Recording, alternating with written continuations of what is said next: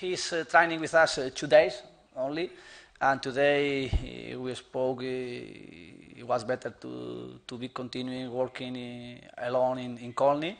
Tomorrow we are going to do one training together with us, and I think each day for him, for us, is information we can receive how he can be for the next training, the next match. But with him, I want to be patient.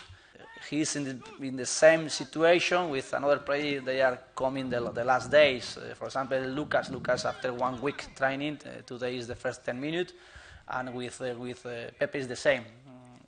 After 2 training, I think it's better to be training and to be taking the pieces, working without us and without one match.